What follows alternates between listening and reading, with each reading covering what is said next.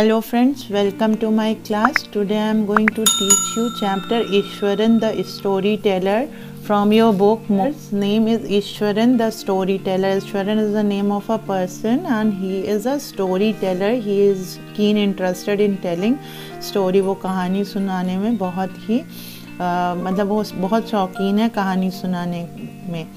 One night Mahendra woke up from his sleep and saw a dark cloudy form. He broke out into a cold sweat. Was it a ghost? Now Iswaran was, as I have told you, he is very fond of telling stories. So he is working under Mahendra and he used to narrate stories to Mahendra. One night Mahendra woke up and saw something, whether it is a ghost or not. Let us go through the story and let us know. The story was narrated to Ganesh by a young man, Mahendra by name.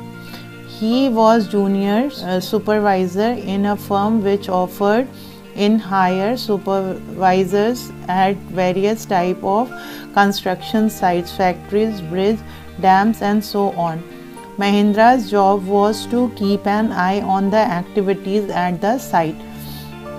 He had to keep moving from one place to another every now and then as ordered by his head office. From a coal mine area to a railway bridge construction site, from there after a few months to a chemical plant which was coming up somewhere. The story was narrated by Ganesh. Ganesh नाम का जो आदमी है वो ये कहानी आपको सुना रहे हैं, narrator bye a young man Mahendra. तो जो this story is narrated by Ganesh bye a young man called Mahendra. उनका नाम जो निक नेम है गणेश है और जो ऐसे कॉलिंग नेम है वो महेंद्र है. महेंद्र जूनियर सुपरवाइज़र हैं और कंपनी में और उन्हें पीपल वो लोगों को higher which use to hire people, वो किराए पे लोगों को ये करते हैं और फिर उनको सुपरवाइज करते हैं इन्हें कंस्ट्रक्शन वर्क में, मतलब एक तरीके से ठेकेदारी का काम करते हैं और इनको अलग अलग जगह पे भेजा जाता है. कभी ये कोल माइन फैक्ट्रीज़ के तरफ चले जाते हैं, कभी ब्रिज रेलवे ब्रिज कंस्ट्रक्शंस की तरफ चले जाते हैं, कभी केमिकल प्लांट. तो इनका ट्रांसफ़र हुआ करता है एक जगह से दूसरी जगह से तीसरी जगह इनका ट्रांसफ़र हुआ करता है. सो Mahindra is a supervisor in a factory और इनके हेड्स इनको अलग अलग कामों से अलग अलग जगह पे भेजा करते हैं. He was a bachelor. He needs very simple and his needs were very simple and he was able to adjust himself to all kinds of odd conditions, whether it was an ill-equipped circuit house or a makeshift canvas tent in the middle of a stone quarry. But one asset he had was his cook, Iswaran. The cook was quite attached to Mahendra and followed him uncomplainingly wherever he was posted. The cook for Mahendra washed his clothes and chatted away with his master a night. He could weave out endless stories and anecdotes on varied subject. Now Mahendra was a bachelor. वो bachelor हैं, शादीशुदा नहीं है और उनकी lifestyle बहुत ही simple है. वो किसी भी कंडीशन में अपने आप को एडजस्ट कर लेते हैं, चाहे वो कितने भी ख़राब कंडीशन हो, चाहे वो इल इक्विप्ड सर्किट हाउस हो, चाहे वो कैनवस का बना हुआ टेंट हो, वो रह लेते हैं. उनके पास एक ही एसेट है, एक ही मजबूती है, एक ही एसेट है उनका, एक मजबूती है, वो है उनका कुक, उनका खाना बनाने वाला जिसका नाम ईश्वरन है.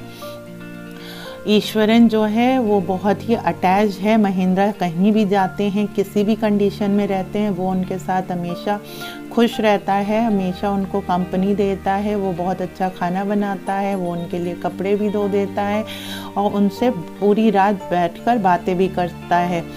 और सबसे अच्छी क्वालिटी उसकी यह है कि वो एंडलेस स्टोरीज़ बना सकता है, वो ना ख़त्म होने वाली कहानियाँ बनाता है। और वो किसी भी सब्जेक्ट, कोई भी टॉपिक दे दीजिए उस पर कहानी बनाकर वो तैयार कर सकता है। ईश्वरन में ये खूबी है। Eswaran also had an amazing capacity to produce vegetables and cooking ingredients seemingly out of nowhere in the middle of a desolated landscape with no shops visible for miles around. He would miraculously conjure up the most delicious dishes made with fresh vegetables within an hour of arriving the jinx shelter at the new workplace. Now Eswaran में एक बहुत amazing quality है, वो है vegetables उगाने की। वो कहीं भी जाता है तो वो अपना किचन गार्डन बना लेता है और वेजिटेबल्स उगाता है और इंग्रेडिएंट्स भी उगाता है, जैसे धनिया हो गया, मिर्च हो गई, ये सारी चीज़ें उगा लेता है और खाना बहुत टेस्टी बनाता है। वो मतलब कोसों कहीं भी दुकान ना हो फिर भी वो खाने की कमी नहीं होने पाती उसके होने की वजह से। उसके अंदर ये क्वालिटी बहुत अच्छी है और वो बहुत ही डिलीशियस खाना बनाता है विथ फ्रेश वेजिटेबल्स। ऑब्वियसली बात है कि जब आपका किचन गार्डन है तो उसमें आप जो है हरी हरी सब्जियां उगाएंगे और हरी हरी सब्जियां तोड़कर जो है वो क्या करेंगे, आप उसको बनाएंगे। तो ये जो क्वालिटी है वो काफ़ी अच्छी क्वालिटी, अमेजिंग क्वालिटी है ईश्वरन की, और इसकी वजह से वो काफ़ी हाईलाइट है, मतलब काफ़ी लाइक किया जाता है महेंद्र द्वारा। One day a tusker escape from the timber yard and began to Rome about. एक बार की बात है कि एक टस्कर जो है, टस्कर कौन होते हैं, टस्कर जो होते हैं वो जो हाथी के दांत चुराने वाले होते हैं, name for an elephant.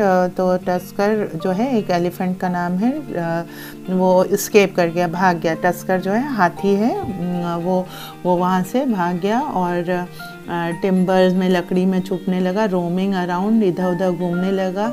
It stamped on the bushes and tour up the wild creepers, वो पेड़ पौधे तोड़ने लगा और breaking up the branches. Eswaran ये बात बता रहा था, लेकिन कैसे बता रहा था? He was acting like the elephant, he was acting like the elephant. Emulation जो है, इम्यूलेशन का मतलब होता है कॉपिंग और मिमिकिंग। वो कॉपी कर रहा था एलिफेंट की, जैसे एलिफेंट बिहेव कर रहा था वैसे ही वो कॉपी कर रहे थे। The elephant reach the outskirt of a town, बाहरी मतलब टाउन के बाहर पहुंच गया। Breaking the fences down like match sticks, वो क्या कर रहा था? तोड़ रहा था फेंसेस को, बेड़ों को तोड़ रहा था जैसे कि माचिस की तीलियां हों। He would continue, it came into the main road, और वो कंटिन्यू करते हुए मेन रोड पे आया and smashed all the stalls selling fruits, mud pots and clothes। उसने सारे स्टॉल्स जो हैं वो फ्रूट्स के, मड पॉट्स के और क्लोथ्स के सारे स्टॉल्स ख़राब कर दिए। People run हेल्दर shelter in panic, और लोग डर के मारे इधर उधर भागने लगे। The elephant now entered a school ground where children were playing, breaking through the brick wall। और जो वो स्कूल में घुस गया और वहाँ बच्चे खेल रहे थे, बच्चे भी मतलब वहाँ बच्चे खेल रहे थे और ये दीवार तोड़ के अंदर आ गया। All the boys ran into the classroom and shut the door tight. बच्चे दौड़ के क्लासरूम में घुस गए और दरवाज़ा कस के बंद कर लिया। बीस्ट ग्रांटेड, बीस्ट ने चिल्लाया, आवाज़ दिया, हाथी ने चिघाड़ा। एंड वॉन्डर्ड अबाउट, घूमने लगा। Pulling out the football goal post को खींचने लगा। Tearing down the volleyball net, फिर वॉलीबॉल नेट को ये करने लगा। Kicking and flattening the drum kept for water, जो पानी का भरा हुआ वो था डब्बा, उसको ये करने लगा। एंड अपरूटिंग द शर्ब्स, वहाँ छोटे छोटे जो पेड़ थे उनको उखाड़ने लगा। Meanwhile all the teachers has climbed up to the terrace, छत पे चढ़ गए थे जितने टीचर्स थे। of the school building, for there they helplessly watch the deep predictions of elephant. deep predictions क्या होता है? प्लंडरिंग, नष्ट करना। ओके, वो नष्ट करते हुए देख रहे थे ऊपर से और कुछ कर नहीं पा रहे थे, क्योंकि हाथी को संभाल पाना किसी आम इंसान की बात नहीं है। There was not a soul below of on the ground, कोई भी मतलब इंसान नहीं था ज़मीन पर, जहाँ पे हाथी था वहाँ कोई भी नहीं था। The streets were empty as if the inhabitants of the entire town has suddenly disappear, ऐसा लग रहा था पूरा गांव खाली हो चुका है। I was studying in the junior class at that time, मैं जूनियर क्लास में था। ईश्वरन ने कहा कि मैं तो जूनियर क्लास में था। And was watching the whole drama from the roof top, और मैं भी टेरेस से, छत से सारा ड्रामा हाथी का देख रहा था। I don't know what came over me suddenly, मुझे पता नहीं मेरे ऊपर अचानक से क्या हुआ। आई ग्रैब्ड अ केन, मैंने एक डंडा पकड़ा। From the hand of one of the teacher, एक टीचर के हाथ से डंडा मैंने ले लिया। And ran down the stairs, और सीढ़ियों से दौड़ता हुआ गया। एंड इनटू द ओपन, और बाहर खुले में चला गया जहाँ कोई भी नहीं था। द एलिफेंट ग्रांटेड, एलिफेंट ने फिर चिगाड़ा। And मीनैकिंगली swing a branch of a tree which it held in his trunk, को उसने क्या किया, जो ब्रांच ऑफ अ ट्री है वो क्या क्या थ्रेटनिंग मेरी तरफ मारने के, उससे फेंका, मेरी तरफ फेंका। swing a branch of a tree which it held in his trunk, अपने जो सूंड में उसने ये किया था। it stamped its feet, वो उसने अपनी फीट को ज़मीन पे पटका के king up a lot of mud, बहुत सारा मड और डस्ट हुआ। इट लुक फ्राइटनिंग, बहुत डरावना लग रहा था। But I moved slowly towards it, और मैं आगे बढ़ता गया। स्टिक इन हैंड, और छड़ी मेरे हाथ में थे। पीपल वर वॉचिंग, सभी देख रहे थे। The scene हाइपोटनाइज्ड from near by house top. हाइपोटनाइज्ड का मतलब होता है if as if under a spell, मतलब कोई जादू हो रहा हो।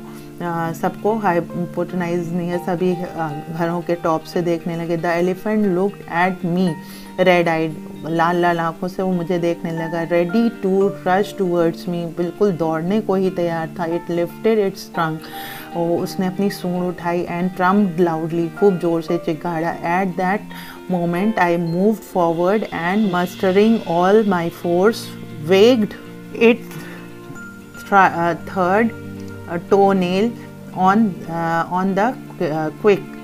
The beast looked stunned for a moment, then it shivered from head to foot and collapsed.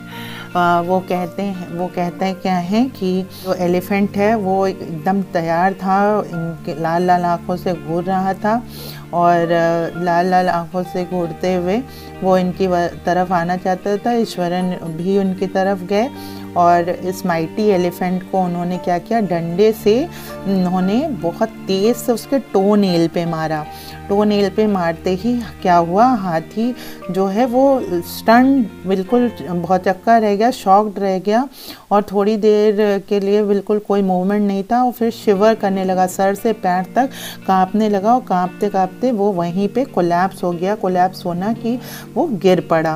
At this point Eswaran would put a short break, फिर वो ये इतना सुनाने के बाद वो थोड़ी देर रुक जाया करता था, शॉर्ट ब्रेक लेता था।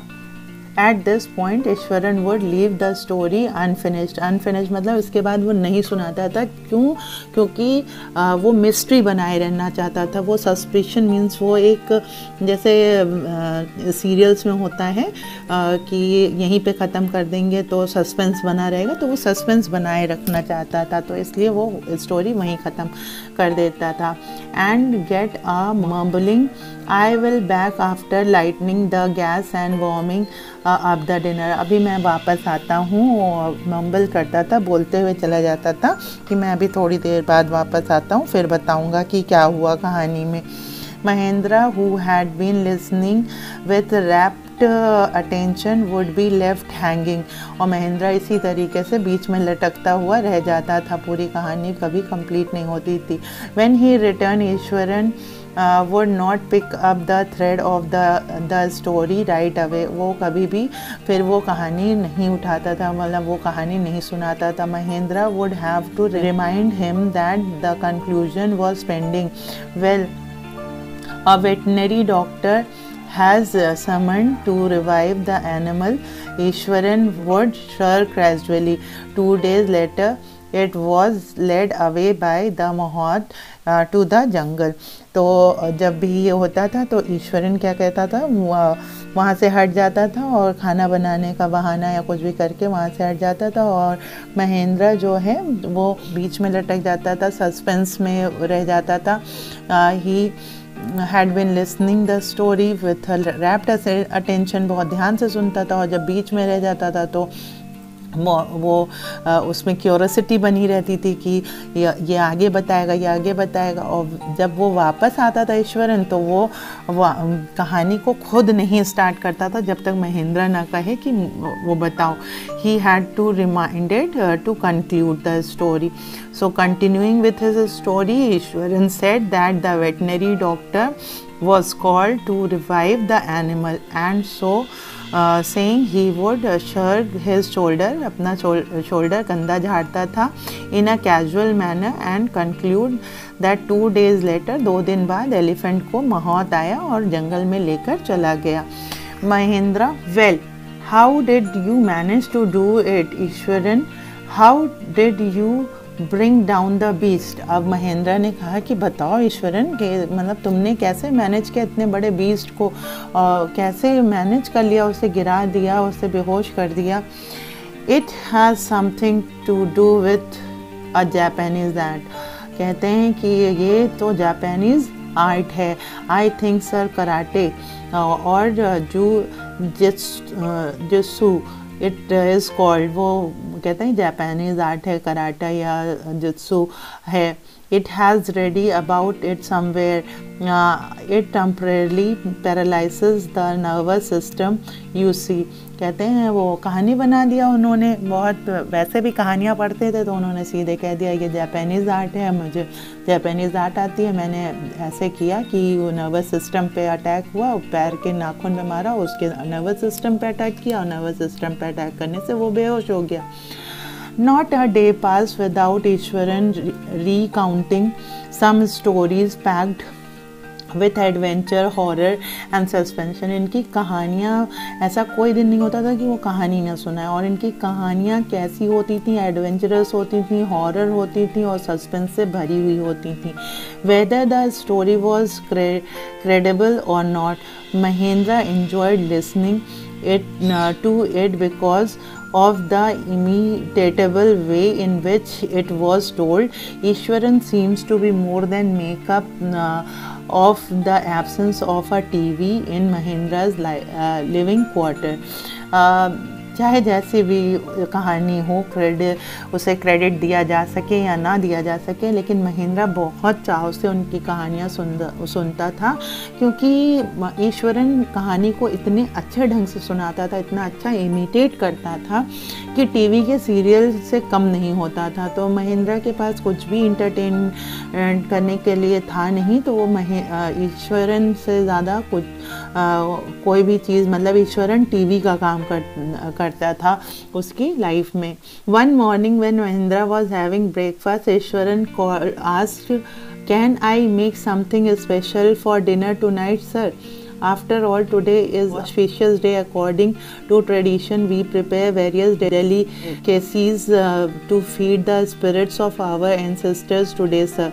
तो वो कहता है कि आज जो जैसे हम लोग के यहाँ पूर्वजों को विदाई देते हैं तो वो होता है, मुहूर्त होता है विदाई करने का, वैसे ही कहते हैं कि आज मैं कुछ स्पेशल बनाऊं क्योंकि आज पूर्वजों को, जो भी हमारे एंसेस्टर्स हैं, हमारे पितामह हैं, उनको विदा करने का दिन है.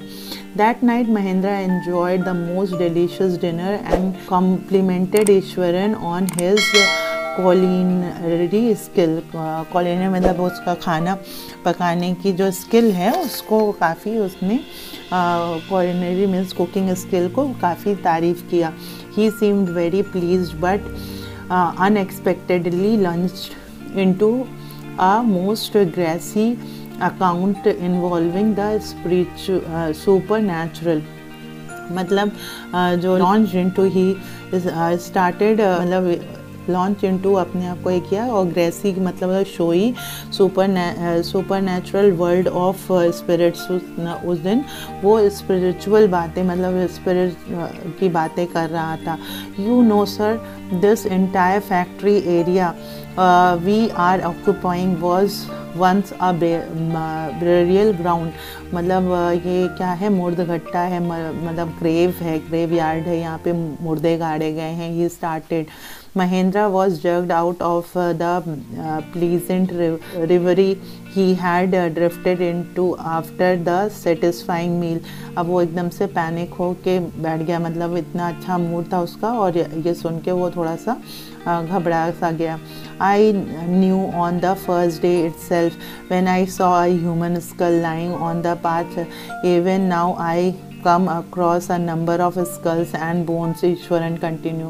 कहते हैं मुझे पता है, पहले ही दिन जब मैं यहाँ आ रहा था तो मुझे एक खोपड़ी नज़र आई, और मैं अक्सर जब भी जाता हूँ तो मुझे बहुत सारी हड्डियाँ और खोपड़ियाँ देखने को मिलती हैं. He went on to narrating how he sometimes saw ghosts at night. तो कहता है मुझे रात में तो भूत भी दिखाई देते हैं. I am not easily frightened by these things, sir. I am a brave fellow, but one horrible ghost of a woman which appears off and on at midnight during the full moon. It is an ugly creature with matted hair and a shriveled face like a skeleton holding a fetus in its arm. अब वो कहते हैं कि मैं तो वैसे डरता नहीं हूँ, लेकिन मैंने यहाँ गोश्त देखा है और मैं भूतों से डरता नहीं हूँ. मैं बहुत ब्रेव हूँ, लेकिन यहाँ पर भूत हैं, और जो भूत हैं वो बहुत ही अजीब से हैं. और यहाँ पर एक लेडी है जो कि जो भूतनी है वो मतलब अपीयर करती है. वो जो मिडनाइट में, आधी रात में, फुल मून जिस दिन पूर्णिमा होती है उस दिन वो आती है. वो बहुत अगली क्रीचर है, बहुत ही अजीब सी है वो जो है, और स्केलेटन जैसी है, और वो जो है वो कैरी करती है फ्यूटस अपने आर्म्स में, हाथों में फ्यूटस लिए रहती है. Mahendra shivered at the description and interpreted rather sharply, "You are crazy, Iswaran. There are no such things as ghost or spirit. It is all a figment of your imagination. Get your digestive system examined and maybe your head as well. You are talking nonsense." अब महेंद्र थोड़ा शिवर हो जाता है, कांपने लगता है और थोड़ा सा डर जाता है, और ईश्वरन को इंटरप्ट करते हुए कहता है, ईश्वरन ऐसा कुछ भी नहीं है, और देखो तुम्हारा दिमाग या तो ख़राब हो गया या तो तुम्हारा पेट ख़राब हो गया. इससे अच्छा है कि तुम जाकर अपना पेट चेक कराओ और दिमाग भी साथ ही साथ चेक कराओ, क्योंकि जैसा तुम बता रहे हो कि पूर्णिमा के दिन एक अगली सी डरावनी सी औरत आती है और वो स्केलेटन जैसे उसके हाथ हैं, और वो हाथ में एक बेबी लिए हुए रहती है, फ्यूटस लिए रहती है. तो ऐसा कुछ भी नहीं होता है, तुम्हारा या तो पेट ख़राब है या तो दिमाग ख़राब है, इसको चेक कराओ. ही left the room and retire for the night.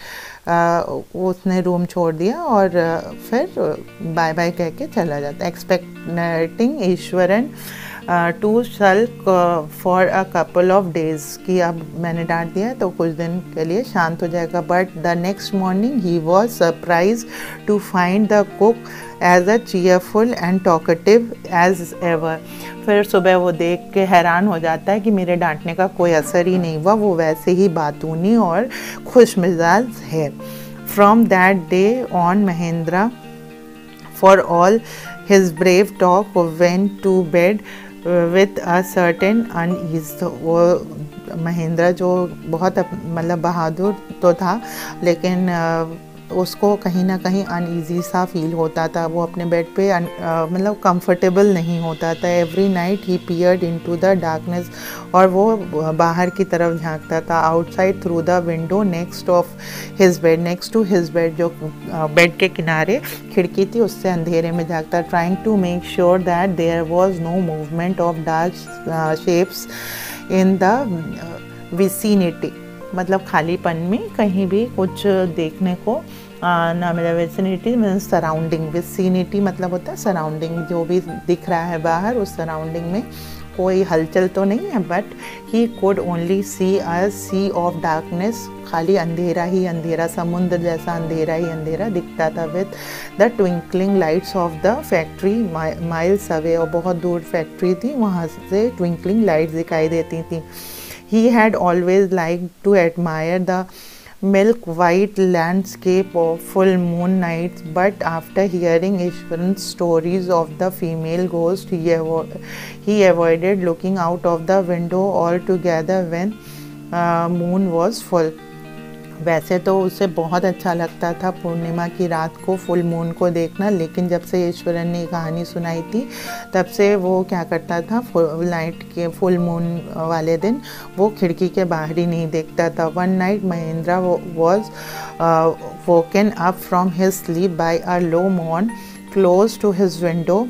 At first he put it down to a cat prowling around for mice, but the sound was too guttural for a cat.